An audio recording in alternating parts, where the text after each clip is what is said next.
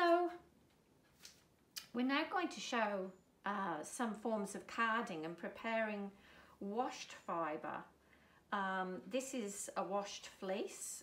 It's a Romney Finn cross, and it's been thoroughly washed. When you're drum carding washed fibre, you do need to wash it. You don't put greasy fibre on your drum carder.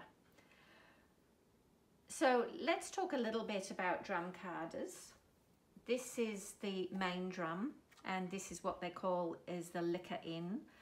Every drum carder is a little bit different. Some drum carders feed in from lower down here. This drum carder feeds in from the top, and the fibre goes down in between here. This drum carder has a packing brush on the back. Some of them have it on the top, but they basically all do the same job. Some a little easier than others. But we're going to mainly talk about the process of carding washed fleece at the moment.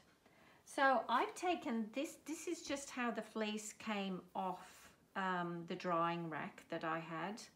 And you can see some of it is joined a little bit together. What we do now is we just open it up, and this is called hand picking. So you just open it up and fluff it out, and some of the fibre will have been joined together through the washing process, a little bit felted, but this one comes apart very easily. You might still have some vegetable matter in there. If there's any obvious bits, you can pull that out. But you'd be amazed at how much vegetable matter will be discarded through actually drum carding it. So I have hand-picked some of the fibre here. Every now and again you'll come past some little bits. These are the second cuts, that maybe the shorter bits of fibre that the shearer has created through going through the fleece twice. You wouldn't want to put those through the drum carder, so we'll just get rid of those. Now drum carding is, it is a quicker process than doing it yourself or hand carding, but it is also wise to take it nice and slowly, because anything done at speed with processing your fibre can actually cause your fibre to break. So we're just going to lay some teased out fibre here. There's a little bit of vegetable matter, we'll get rid of that. And then we're going to process it through, and I'll just activate the packing brush, which is on this side. There we go. And we're just basically going to process it through. You can see the fibre has been taken down and is now being placed across onto the main drum. Now I just do go at a slow, constant speed. I don't actually go very fast. Especially the finer your fleece is, the slower that you should card. There is a little bit of pressure put on the fibre as it transfers from the liquor in onto the drum, and if you're going too fast with very fine fibre, you might well break the fibre. So this is just a process now of gradually filling up my drum, and you can see that it's filling up the drum because you can see the fibre stretching across the doffing area here. And so I'm just going to carry on processing this fibre, and the next time you see it, I will have filled up my drum. So as you can see, the drum is a little fuller than we had last time, and I'm just teasing out the last of the fibre for this particular bat. And what you'll see is the fibre starts to collect on what we call the liquor in, and it doesn't seem to transfer over to the main drum as efficiently as it did in the early days of carding the drum. And so that really means that we've got enough. And let's have a look here as well. So when we have a look here, and this was that doffing channel that we looked at before, now it's quite full and the fibre is almost level with the tines.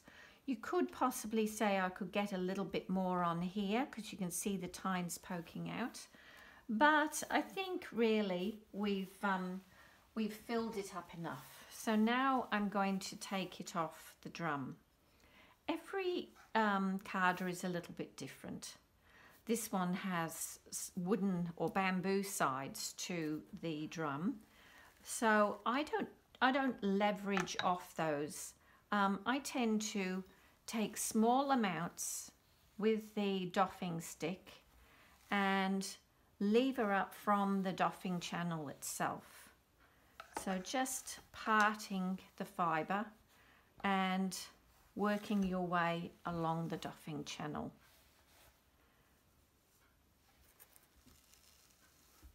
If you've got mixed fibres in, and we will show you how to do a mixed fibre bat, it's even more important, especially if you've got silk in there, to take small sections, because silk is very strong and it can actually bend the tines if you try to pull too much. That sound in the background is my dog drinking water. Here we go. Okay, so we've parted the fibre and we've got a nice clear channel here. With some of your drum carders, you'll have a packing brush, so we'll release the packing brush. And now what we're going to do is grab hold of the fibre on the right hand side as I'm looking at it, so not on the liquor inside, on the other side, and we're going to hold it like a ponytail and pull in one action. And as we pull the handle around in the opposite direction, we'll be able to pull off the fibre really well. You can see I've packed a lot of fibre on and it's coming off the drum very easily. Okay, just a few little bits hanging off the end there. We'll get rid of those. All right, and here is the bat, and it's been passed through once, so we need to make some decisions now. If we're going to leave the bat as what would we call it? I suppose it's a semi-worsted preparation, because in a sense all the fibres are going the same direction, but it's certainly not a true worsted. But if we're going to leave it like that, we need to have a look into the light. Now if I put it up into the light, I'll be able to see that there are still quite a few lumps and bumps in there. There are fibres that have, whilst they've gone through the drum, they haven't actually carded out. So I'm going to put this fibre through again. And to do that, I'm going to just tear a strip off the side of the bat, like that, and open that up. Now we can start to see that there are some little lumps in there. These lumps will be just short bits, maybe second cuts from the shearer. And we don't want those in our bat, so it's a good idea to just go through and pick those bits out, toss them aside so that they don't, and you'll be able to feel with your fingers here, I can feel quite a lump, and when I pull that out, yes, it's a short bit, oh, possibly a lock that hasn't opened up. Yeah, we might leave that in. Let's have a look through any other bits. What's this? No, that's a lock that hasn't opened up properly. That's okay, we'll leave that in. Yep. Oh, here we go. This is a lump, and when I pull it out, oh no, we'll pop that aside. So I'm now going to pop this through again. Any other lumps I want to take out? No, I think that'll open up in the second going through. Okay, so now we're going to put it through again. What I would suggest though is that you just clean off that fibre off the liquor in. What will happen is that it'll transfer over onto the drum, just in case those fibres are short fibres, and if they are, you don't want them in your vat. And they'll transfer over onto the big drum, and then clean it off the big drum so that you get rid of those short fibres. Starting once again with a nice clean drum. It won't take you long, and it's well worth it, because sometimes short fibres catch on the liquor in, and we're not wanting that in this case. Okay, put that aside, and we'll start the process again. So this time, now there's a lump. You can feel these lumps with your fingers, and then you can have a look at them and decide whether they're going to open up. And I don't, yeah, that might open up. Okay, so we'll start taking, oh, and then we'll engage the brush, and we'll start taking it through the drum. There's a little bit of vegetable matter, we can pull that out.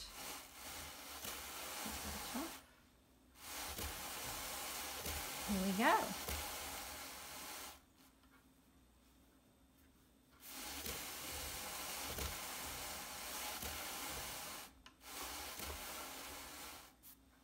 I wonder why that went in as a big lump. If you take some care as to why, yeah, see, it is that lump's not going to open up, so I've taken it out.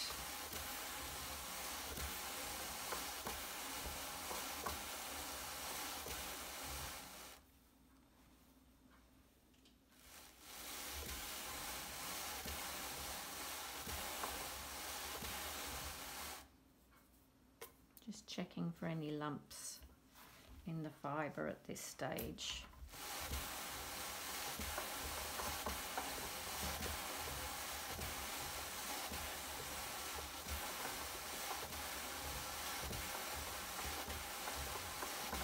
And so there's our first pass through, or sorry, our second pass through, and I would then go along the bat and pull off, strip off along the sides, hold it up to the light, and do exactly the same process as I've done before, pulling out any lumps that I think, yeah, that won't open up, and that I think won't open up.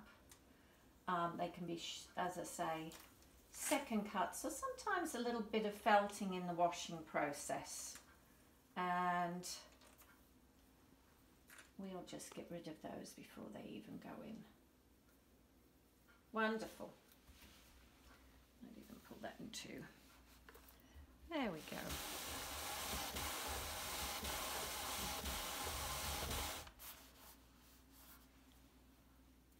Yep, there's another little clump. I mean, obviously you can pull those clumps out as you're spinning if you wish to, but if you've got a chance to do it now, then why stop your spinning process when you don't need to? There's a little bit of vegetable matter, although this is an extremely clean fleece. So I'm going to continue doing this until I've filled up the carder to the top of the doffing channel. So I'm about to doff off the bat that's been through twice now, and you can even see from the fibre that's transferring over the doffing channel how much smoother and straighter it is now that it's gone through twice. And even taking it off, you can just get a sense that the fibres are opened up and straight.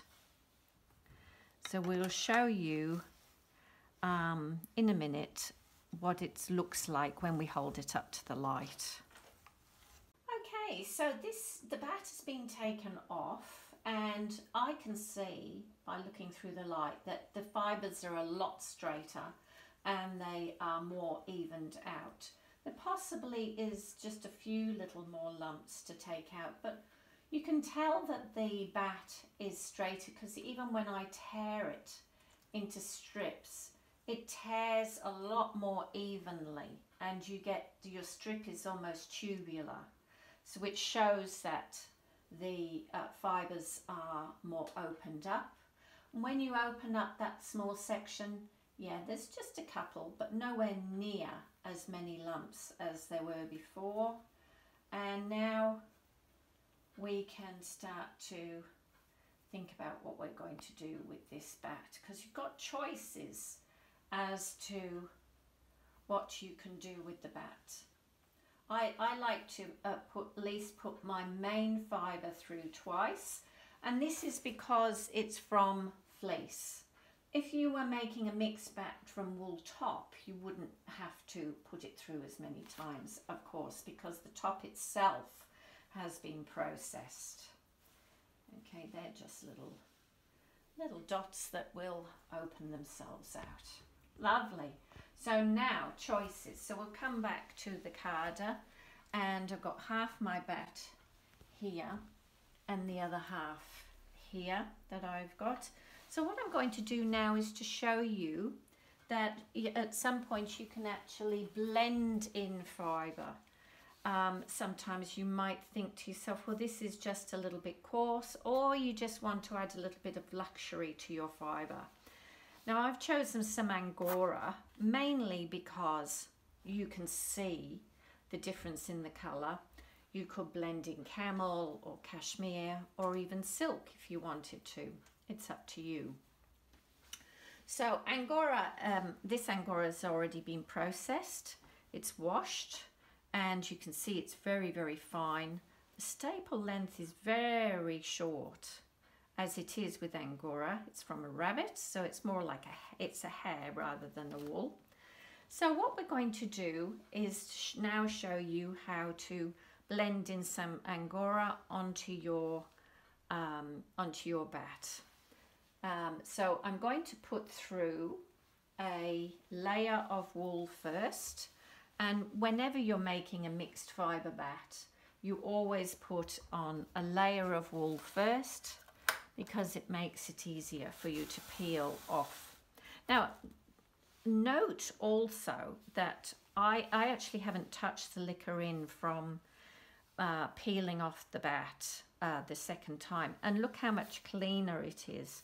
That also shows you that the fibre is definitely better processed than it was the first time through.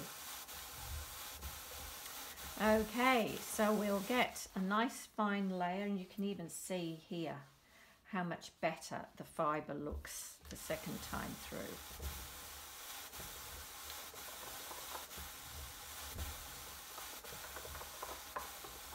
So there's our lovely layer of wool, which is going to make it very easy to peel off this bat. Now we're just going to get a small amount of Angora, just a very small amount. And what I'm actually going to do is I'm not going to pass it through the liquor in, because the fibres are so short it would just end up just sticking to the liquor in. What I'm going to do is actually draw it on to the bat itself. Now when you initially do it, the first time of doing it, it will be a little bit uneven, and can you see how it's clumping here? But that's okay, because we will have to put it through again. So we put that through, and yes, you can see some clumps, different clumps here. And you could have weighed it if you wanted to, so that if you're making more than one batch, you can make sure that proportionately you're going to put in the same amount of Angora into each bat. And now we'll put through another layer of wool.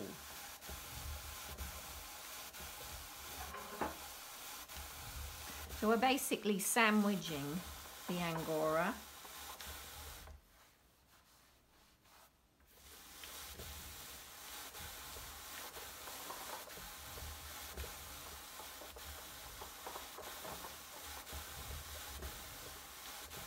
And here we go again. Lovely. Okay, and once again, I've got maybe two more passes with my wool. So I would put in some more Angora here, stroke it onto the drum itself.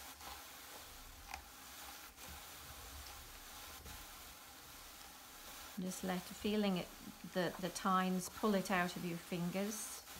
As I say, don't worry about the fact that it's going on in clumps at this stage.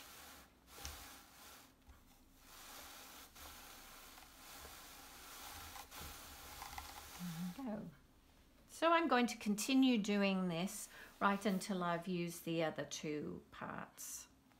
Okay, so we've just taken this bat off the carder and we've probably got about 3 or 4 layers of the Angora, and you can see there are definite clumps of the Angora going through the bat, and if you look at the end of the bat you can actually see the layers. So we're going to put this through one more time, and even looking at the wool, can't you see how much more evenly distributed and opened up the wool is?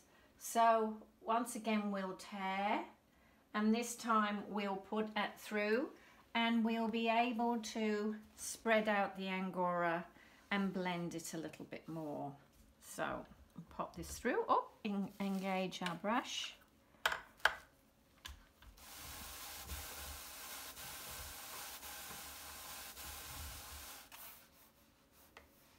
You can see the ribbons of Angora going through. In fact, there's rather a lot there, so what I'm going to do, I've got a little bit of wool there. I'm just going to put that on the top just to make sure that it doesn't get caught on the liquor in. And we're going to go nice and slowly.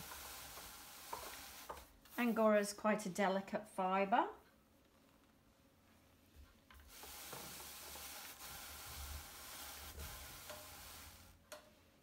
And we'll get the next strip ready to go through.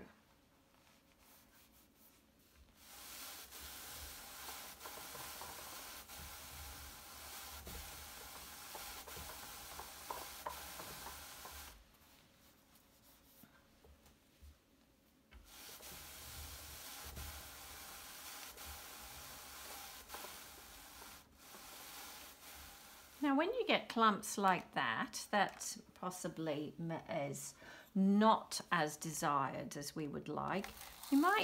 You can get other carding brushes where you can just actually stroke that down, and we'll have a look at it, and you could even open it out a little bit on this side of your carder and just see how that goes through.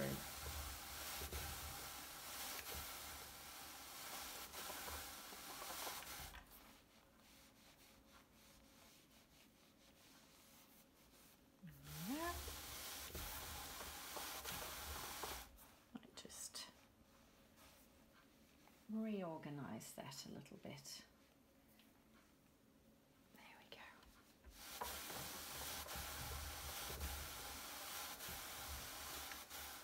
Oh, and we just found another lump.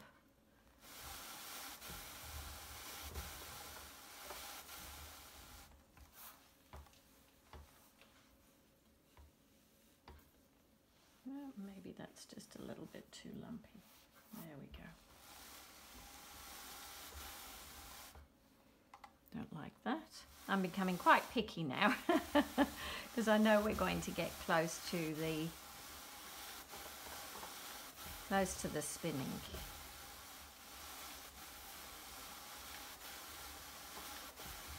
There we go. I'm going to make up my mind as to whether I put it through one more time, and I think I might. I think it's just well worth the process. So I'm going to doff this off and put it through one more time, and then we'll show you the results. So I've just doffed this last drafting or carding of the bat, and you will be able to see as I pull it off that the Angora is a lot more blended in now. Goodness me, a lot more blended. Yep. And ready really for spinning. There we go. Take that away. So you can tell here now that the Angora is a lot more blended through. There are a few little spots where it's sort of clumped together. Now, in actual fact, it's a possibility that I could have gone for a finer drum once I added the Angora, but this will spin up, and the spinning itself will also blend the fibre into the wool. The Angora fibre into the wool, and I think that's going to spin up beautifully, and it's become very airy and very soft. So this is the other half of just the wool bat that I wanted to keep aside to show you how to prepare it in a different way. So this has gone through the carder twice, and it's definitely evened out more, and this is just the pure wool one. So we've talked a lot in the previous lessons of spinning in a method where the fibres are all aligned, and we've done that with our fleece, and we've done that with our wool top. Now we're going to talk about having a fibre preparation that's more of what we call in the spinning world a woolen preparation. And woolen preparation, prepared fibres are actually all crisscrossed and not in a straight line. So you can see when you open it up, there's a sort of a grain line of the wool. Mind you, there are some fibres going in crisscross ways, so this is not a true worsted preparation when you use a drum carder. But to make it even more of a woolen preparation, you can actually encourage the crisscrossing of the fibres, and you do this by, if I strip it down and then take probably the width of your liquor in amounts of wool, and you pull them off like that. So this one will probably go 3 times, and we're actually going to put them through the carder this way. So this is how it came off the carder last time. Now we're going to turn it at right angles to the carder, and what happens as it goes through the carder, the fibres end up forming a little U shape and bending back on themselves. That will make all fibres want to straighten out, and so by bending the fibres like this, when they're in the yarn, they will puff out the yarn, and the yarn will have far more air in it. So let's just try this, always looking for little bits that we need to pull out. And once again we will engage the brush, and we'll start to just pop the wool into the carder at right angles. As it comes through, you can almost, well, I can almost see the U shapes of the fibre coming through, and we'll keep doing that. I'm very lucky with this carder. I don't have to keep it so much away from the edges. Some carders you need to come in at least half an inch each side, but with this one, the rounded edges tend to do that for me. There we go. And so I'm just going to continue on doing the rest of the bat in that manner. You can actually see, might be a bit hard for you to see, but I can see across the doffer that it's more of a mesh rather than a straight line. So I'll continue to do this. So we've put through those sections of bat that we pulled off, and we've put them in at right angles to the liquor in, and you can even see from the surface of the fibre here that it's a lot more fuzzier, and we can now doff it off, and it's built up in the centre basically because we were putting shorter bits in to the centre. So let's have a look here, and we'll pull this off. And even the pulling off is different. Can you see how fuzzy it is at the very end? So these fibres have literally been U-shaped and turned back on themselves. Now, I was just saying to Ivy, you will just end up pulling out little bits all the way through to your knitting sometimes. Okay, and we'll use the doffer channel as leverage. Sometimes this can be a little firmer to pull off because of the U-shapes. There we go, one more lump. All right, so we'll pull this off, and this will be ready for spinning now, and it will give us a lovely woolen open yarn when we spin it. Now you might find that it doesn't peel off the drum as cleanly as the other bat did because of those U-shapes. They are grabbing onto the tines as we pull them off. There we go. Now here is a definite, you can actually see there's almost like these little rounded arches here of fibre, and that's showing you where the fibre bent back on itself. The bat itself is quite solid and hard to pull apart because the fibres are not in a straight line anymore. And we're just getting rid of a few little extra bits there. And this will be spun very differently indeed. You'll find also that this type of bat doesn't tear the same way as the other one does. But look how thick it's puffing out to be already. And the reason for that is that each fibre is trying to straighten out. And so already it's becoming very bouncy, very full of air, and will be very warm to wear. So now we're going to show you the different spinning techniques that we'll do for our two bats. So this is our Angora bat, and I am just going to strip off from the side of the main bat. Now if you were spinning say 3 or 4 big bats, you would, because we're not a commercial process, and in order to make sure that we're evening out our Angora, you would actually take a strip from this bat, and then you would spin a strip from another bat, and then the other bat, and then you would alternate the bats as you continued to spin, and that way you would end up evening out any inconsistencies. Now I've got a lovely long leader here. I will take myself up to a middle-sized whirl.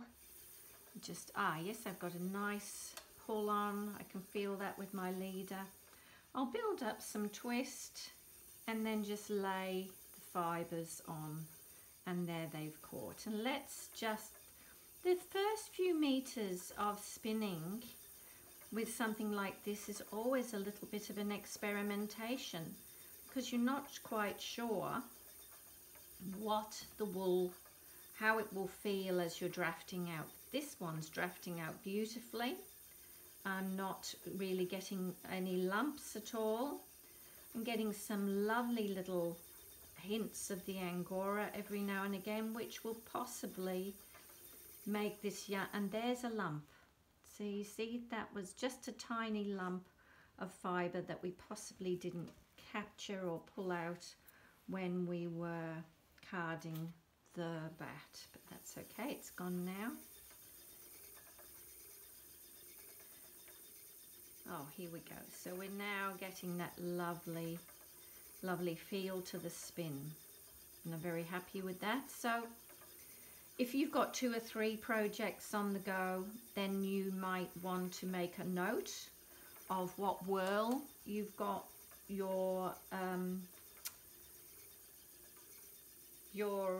wheel on, and you would also maybe just like to take some single and wrap it around a card so that you know what the thickness of your single is that you're spinning. And then you might also like to take a sample of when you bend back your yarn under tension, remember, always under tension as you allow the twist to come in.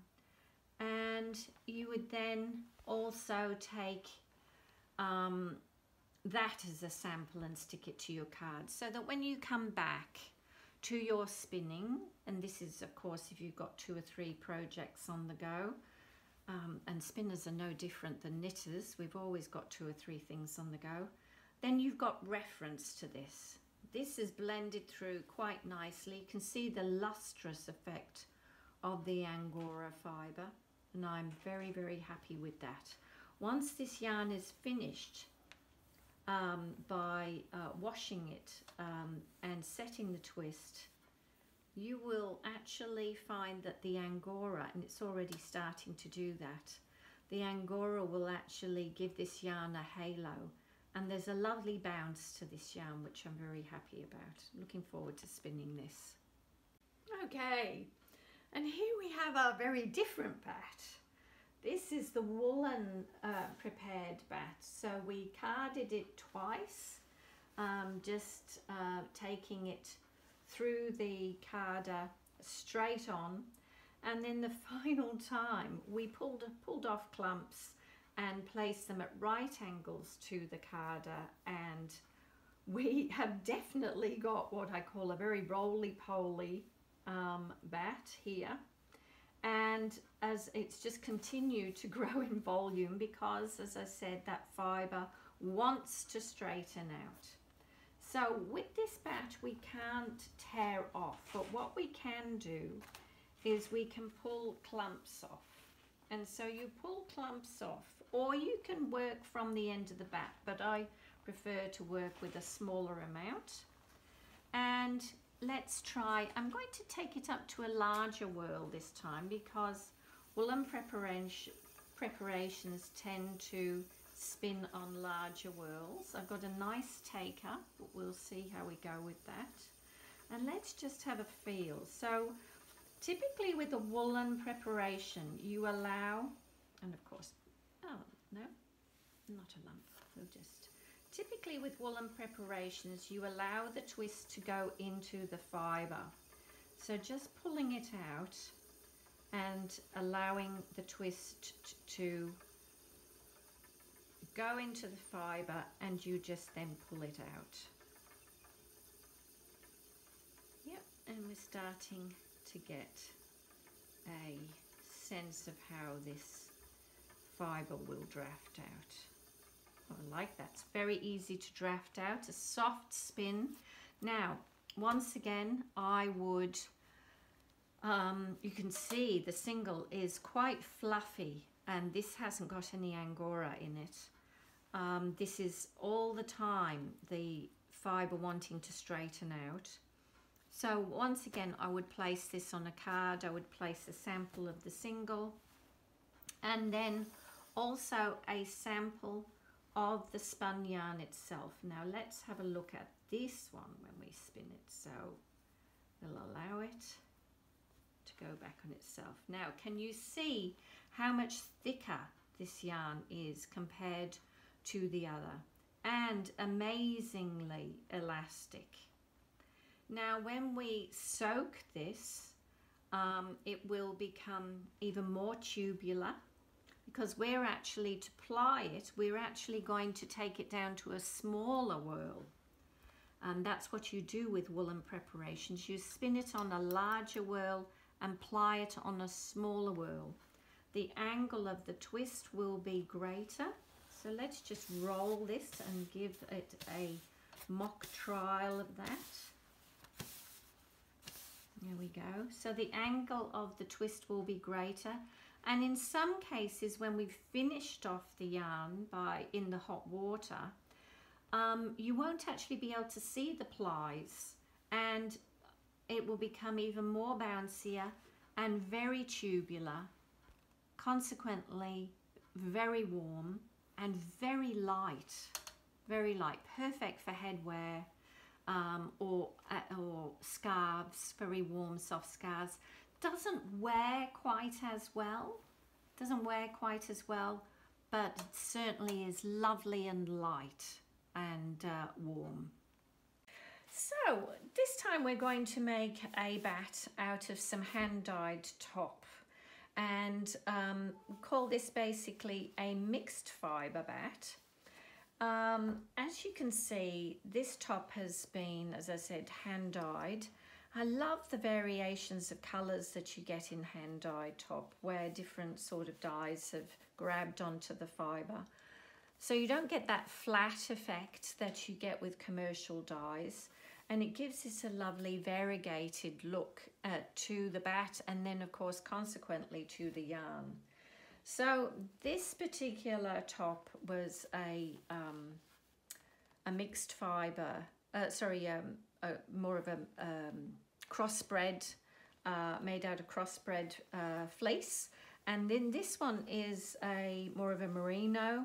It's got some lovely different shading in here, so we'll be able to put that in. Then this particular top had some flecks of cotton through it, and they've taken up, it was grey, and this, and I'm remembering now, this was actually grey when I dyed it. So you can over dye your coloured top, and that will give you some real depths and some muting of the shades. Now we can also add in some silk. So I've got some silk here that's been dyed, different colours, and you can add in some colours that are sort of going to harmonise with your wool fibre. Got even a bit of bling there. Or you can also add in a little bit of a contrast colour, which can look really nice when you start to spin it. So what we're going to do now, and of course the fun thing about doing these is that you make your batch your first go through, because the top is all washed and clean and aligned, and you don't have to start to put your fibre through 2 or 3 times. So let's get, as we've done before, our first layer of wool onto the drum.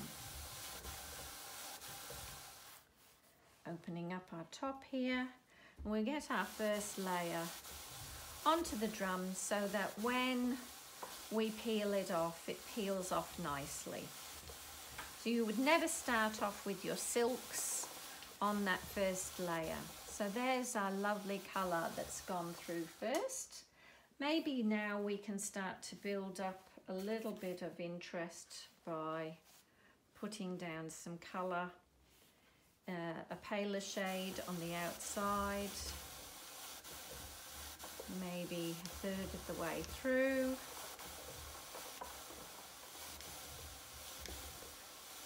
And the good thing about that, well, the one thing that you need to take into consideration here is that you don't actually want to blend the colours too much, because the more you blend it, the more homogeneous your yarn will become. So you do want certain blocks of the colour in one space or in one portion of your bat.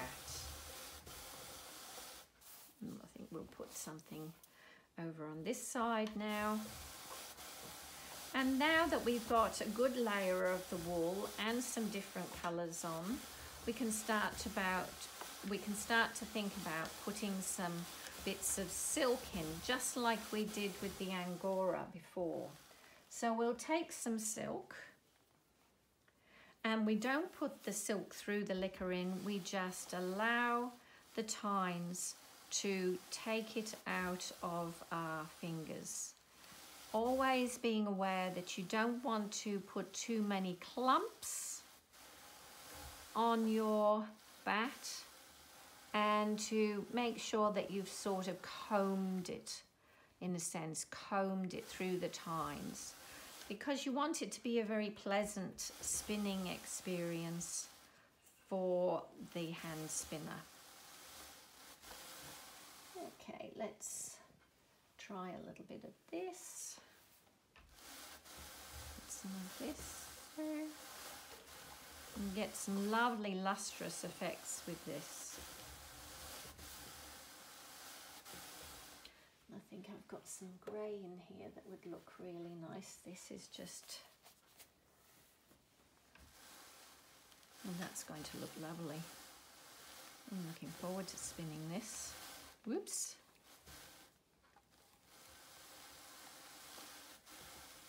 Okay. And let's just add a little dash of this brighter colour, or will we? Oh yeah. Well, it's in there now.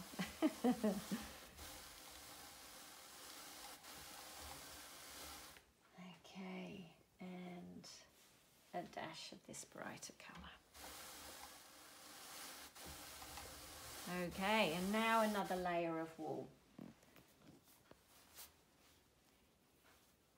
And we will continue on like this, building up the layers of wool and silk. And then I'll show you when we peel it off. Okay, so we've done the final little bit of our bat, and we've almost filled it up to the top of the doffing channel here. You can always put some extra silks on the very last layer, which can be rather nice. Now, we didn't talk about, there's really not much point in putting a huge amount of silk through your bat. Otherwise, it becomes more like you're spinning silk rather than wool. So you do need to keep that in mind when you're doing your layers. So I tend to treat the silk as if it's the salt and pepper of the meal of the wool in the bat. So now we're going to doff it off. You'll find that it doffs off very easily because the wool top is has already been processed and is lovely and clean. You'll find that it pulls off very nicely. Here we go. We are being careful because, like I said in the earlier on, the silk is very strong and can pull the tines and bend them, so we take it off very carefully.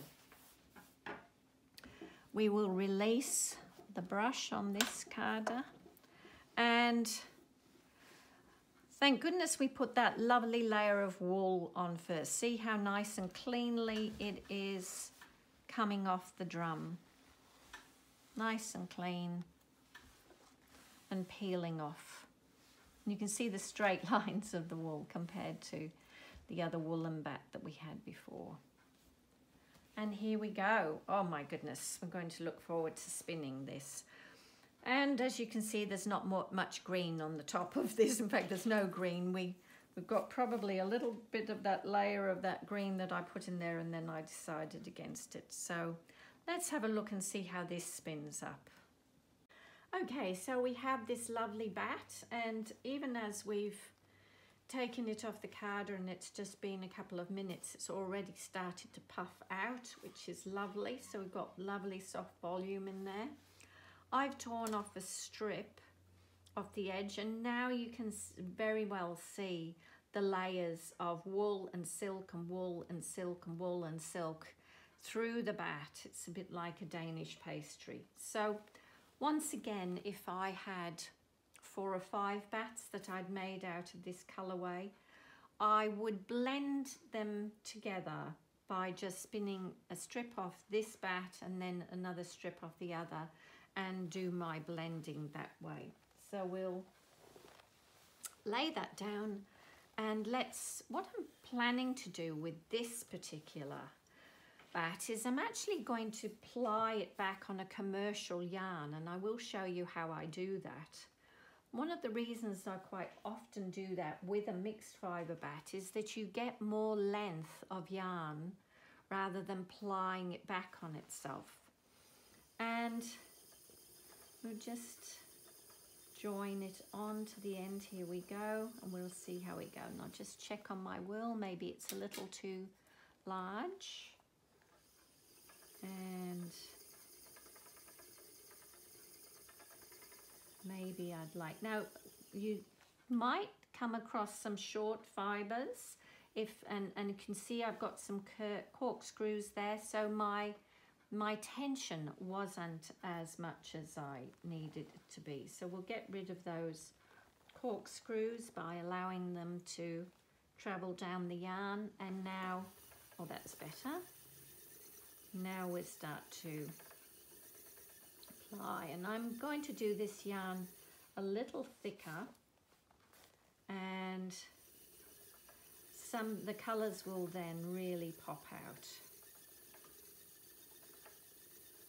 So, oh, it's spinning really nicely. So I'm just going across the top of the strip, capturing the colours, turning sometimes my fibre around if I want to capture something else. Here I'm coming across some grey, and it really is lovely when you're spinning a mixed fibre bat, because you have the enjoyment of travelling through the colours.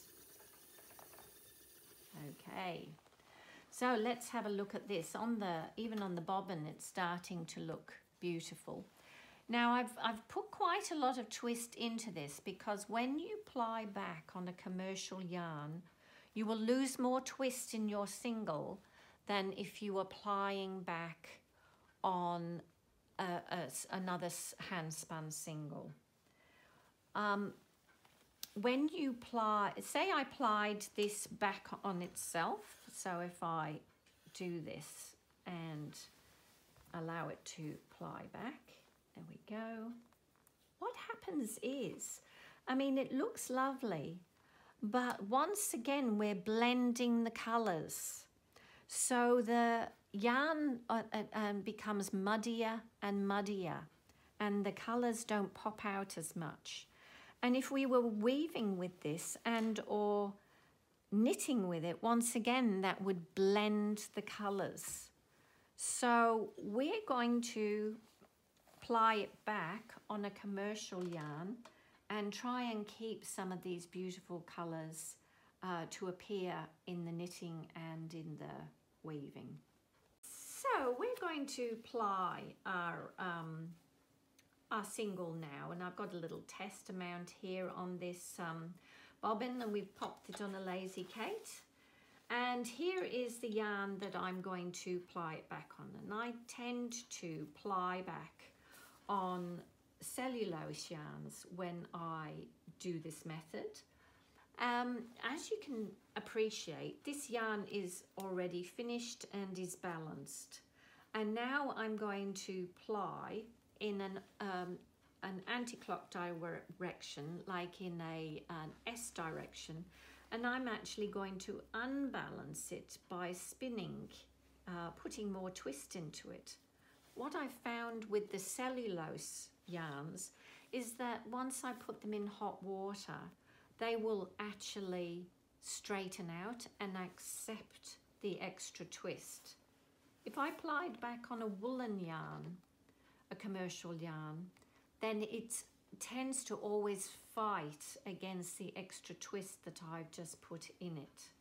As you can appreciate, you saw how the wool puffed out when we bent it through the carding process, the woolen carding process. It's the same way when you put extra twist into a commercial woolen yarn, it will always fight against it. but the linen and cotton yarn or the cellulose yarns don't do that.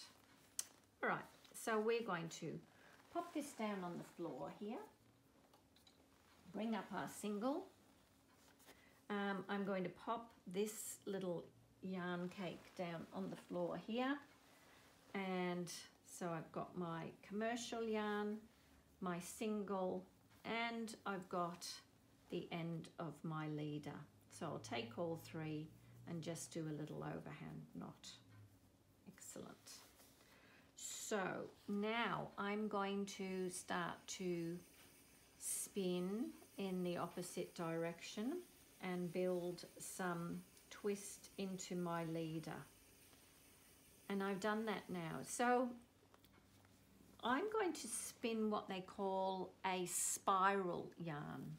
So the spiral yarns are created by keeping your commercial yarn straight and allowing your single to go on an angle. So if we think of this being the clock face, this is 12 o'clock, I'm at 6. So my commercial yarn will remain at 12 o'clock and 6 o'clock, but my single, and I'll need to just increase my, there we go, increase my tension a little bit. My single is actually at around about a 10 o'clock, 4 o'clock angle, and I've got tension on my commercial yarn, but no real tension on my single. Every now and again, I will allow my commercial yarn to wrap around my single, and that just stops it from sliding up and down. So I keep my index finger out and I allow my single to wrap around the commercial yarn. And then when I do that, what I'm doing is just allowing my commercial yarn to wrap around the single. And here I go. Now by altering the angle of the single, I can create all sorts of different textures. So if I bring it out to a 3 o'clock angle, you'll see I get a far more condensed spiral, which can look really nice. And if I bring it down to a 5 o'clock angle, I get a far more shallower spiral, and that can also look very nice.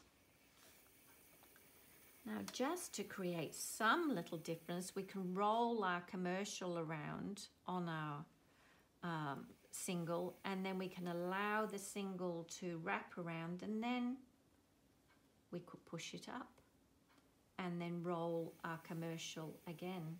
That's what you get is almost like a little beehive or a little coil there, which can look really stunning in weaving.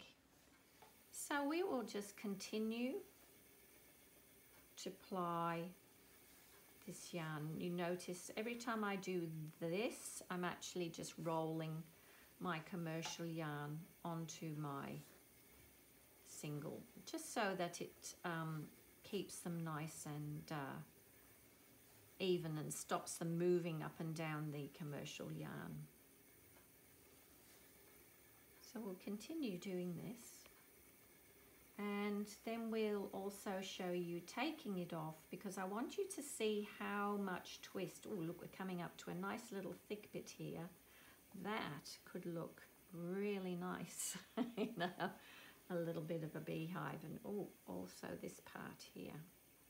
Look at that, that's lovely. We'll just let this one roll itself. It's almost like a little unicorn. So you can get some really lovely effects. And notice the colours aren't going to be muddied. The colours are going to be lovely and stay open, and because you're just plying on a commercial yarn which isn't competing with your single. I tend to choose a commercial yarn that's slightly darker in colour, because the darkness of that colour will recede and not compete with the colours in the single. So I've just wound this yarn onto the niddy noddy and tied it off, and you can see how it's coiled. But what I really wanted you to see was the energy that is in this yarn.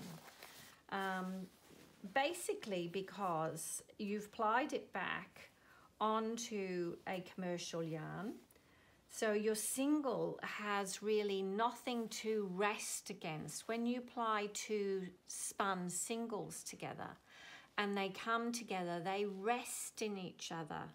Whereas this single has only a light commercial yarn to rest against, and it's dominant, so it's really coiling. So now what I'm going to do is I'm going to plunge it into some quite hand hot water, quite hand hot. And you will find then that the cotton and linen core that we've, or commercial yarn that we've spun against, will accept the twist and the yarn will relax and become balanced. So I just wanted to thank you all for joining me for these classes, and I hope that you've really gained some useful information for your spinning. If you have any questions, don't hesitate to contact me. You'll have my mobile number, and of course you can contact me via email. So I wish you all the best and happy spinning. Thank you.